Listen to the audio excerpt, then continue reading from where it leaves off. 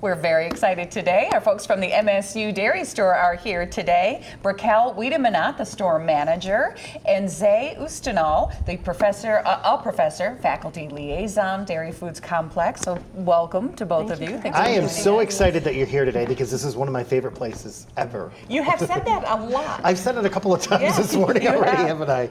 So what do you make and sell at the MSU Dairy Store? So we have ice creams, upwards of 24 flavors depending on the time of year. We've got seasonal flavors right now. We've got lemon custard for summertime.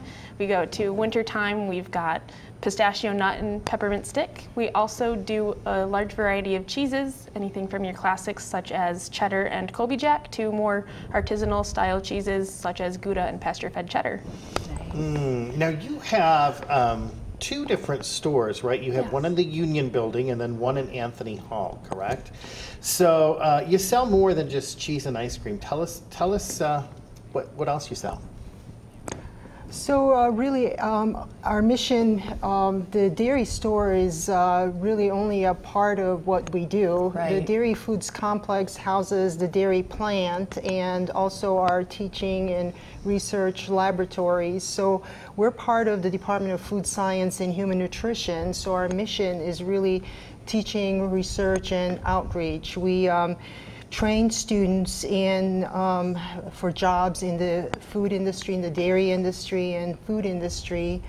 We do research, we do cutting edge research in the area of food safety and processing.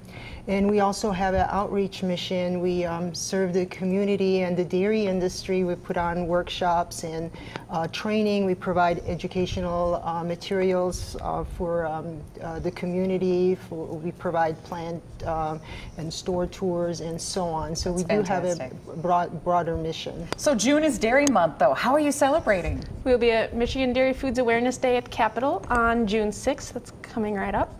And we are also doing a few giveaways on our social media sites, so be sure to follow us on Facebook, Instagram, and Twitter. I love the t-shirt that you brought today too. Thank you. So what's your signature flavor of ice cream?